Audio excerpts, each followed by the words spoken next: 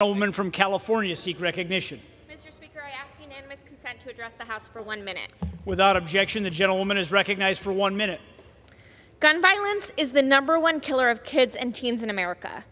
For so many problems facing our country, we don't know what to do. We don't know exactly how to fix it. But gun violence is different. We know what to do. But Republicans lack the backbone to do it, and frankly, their justifications why aren't good enough. Bucking your party, alienating the NRA, or potentially risking your seat is worth it to save lives. And we can save lives by reinstating the federal assault weapons ban.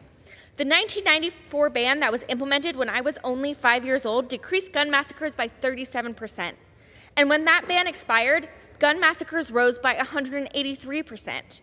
Reinstating this ban would prevent parents from having to say their final goodbyes to their children. It would prevent the trauma we knowingly pass on to future generations, and it would prevent the never-ending what-ifs, if-onlys, and what could-have-beens when thinking about the loved ones we've lost.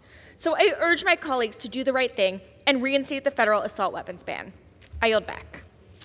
For what purpose does the gentleman from Wisconsin seek recognition?